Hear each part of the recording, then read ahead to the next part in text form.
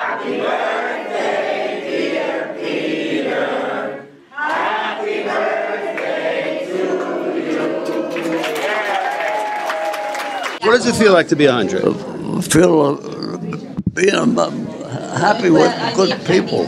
He was born when we entered World War I. And he's been through all the events since the Depression, World War II, Korea, Vietnam, right? Right. He's lived through everything, so very incredible. Peter was looking forward to this day for the past year and a half. We're so happy for him.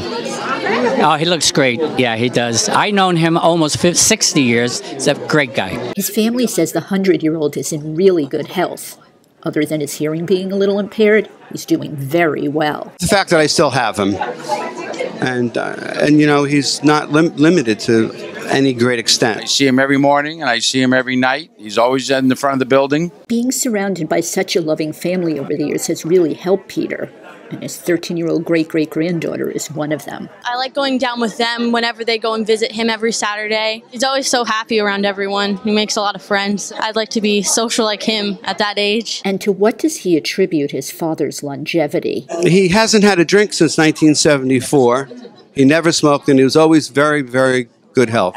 Working out, active. Getting the chance to be close with the centenarian throughout her young life means a lot. I'm just happy that he's around right now, and I love him a lot. There be resolved that Brian B. Stack, Mayor of the City of Union City, and the Union City Board of Commissioners do hereby honor Peter Marchesani. Happy birthday, sir.